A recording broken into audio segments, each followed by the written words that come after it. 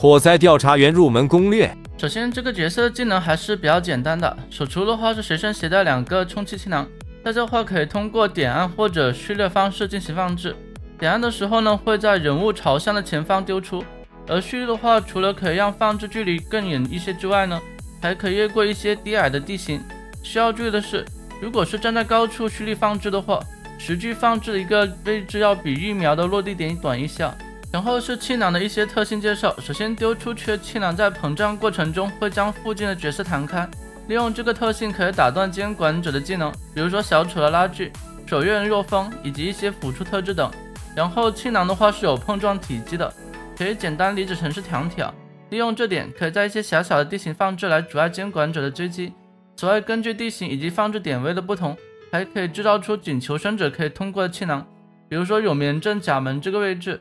极易反山，在其他相似的地形的话也可以做到。然后下一个的话是气囊的弹射功能，求生者可以通过挤压气囊的方式进行一段距离的弹射，弹射的方向取决于视野朝向。另外，弹射过程中的话无法像户外那样通过改变视角的操作进行转向。普通求生者每次弹射冷却时间是15秒，火灾调查员的话则是10秒。此外，火灾调查员的话每次弹射可以获得其余2秒的 35% 一次加成。需要注意的是，求生者在弹射过程中的话是会爆点的。然后求生者玩家可以点击排气按键将膨胀气囊泄气，泄气后的气囊可以被调查员回收再次利用。另外，调查员的话可以观察到场上被泄气的气囊位置，监管者这边只能通过蓄力刀的方式将膨胀气囊破坏，像轻刀以及汽油刀等方式的话是无法破坏气囊的。其次，监管者无法破坏被求生者主动排气的气囊。最后的话就是该求生者的蓄力速度降低 10%。当自身牵制监管者时，可以逐渐增加破译速度，最高的话可以提升 15%。经过测试，目前的话是每牵制5秒可以增加 1% 的破译速度。牵制方面，该角色技能十分依赖地形，如果是在空地区域的话，可以通过序列方式在前方放置气囊来弹射拉点；如果是在板区域或是狭小的地形，可以通过点按的方式放置气囊阻碍监管者的追击。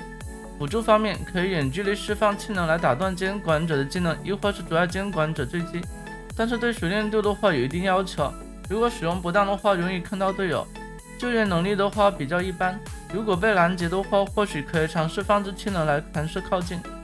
专用刀配方面，适合跟货架以及祭司进行联动。货架这边的货板搭配气囊的话，可以让监管者要远路，从而拉开较大的身位。祭司这边可以通过气囊打出一些超远次元洞，又或是一些陷阱洞，这方面的话有很大的开发空间，后续的话也会单独做期整理视频给大家。最后的话是一些注意事项，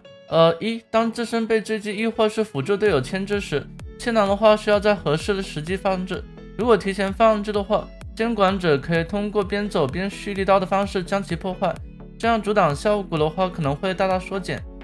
气囊弹开效果的话是可以打断监管者插刀的，这个的话需要注意啊。另外就是无法弹开被鹿头陷阱夹住的求生者。3、调查员的放置以及弹射的过程中是无法从那个高处落地的。4、守墓人在蹲地状态下的话是无法通过气囊的。此外的话必须出土才能进行排气操作。关于测试这方面的内容，大家的话也可以观看往期视频。好了，以上的话就是本期视频内容，我们下期视频见，